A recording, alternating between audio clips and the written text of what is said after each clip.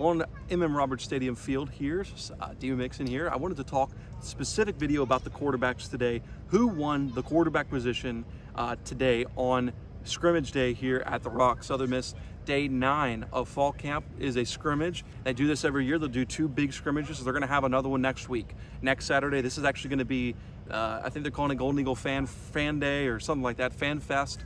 And that's when the fans can come out. Everybody. Today was just to the top collective, but everybody can come out and watch this Golden Eagle team.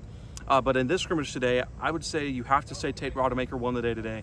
Outside of his day on Monday, which was probably his worst day out of all of camp, today might have, you could have argued, been his best day of all of camp. The way he was able to read, go through his reads, go through his progressions. As I said, 9 for 16, 152 yards and a touchdown. He had another touchdown possibility. The guy just dropped it.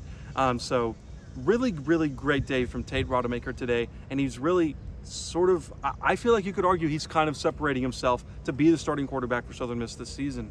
And the reason you're seeing that, you know, he's consistently going first in all the drills. You can't make a lot of that, obviously, but there is something to that. And when you start showing out in scrimmages and live action scenarios and 2-minute drills and all this stuff, that's when the separation can really start to happen. And when Ethan Crawford is trying to, you know, get into that separation, he's trying to cut into that quote-unquote lead, the age gap is obviously a big issue for these coaching staff.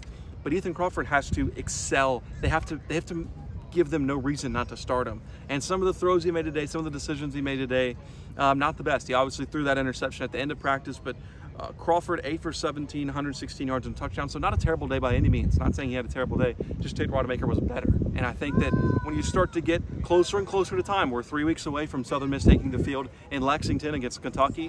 When you start to get closer and closer to those moments, you really need your players, especially Crawford and Rodemaker, who are your quarterbacks, to excel. And so I think that even though Rodemaker didn't have the best day on Monday, today he's shown why he's going to take that starting position. So as far as who's won the day at quarterback, it's going to be Tate Rodemaker, and that might change Monday when we're back out here for more practice.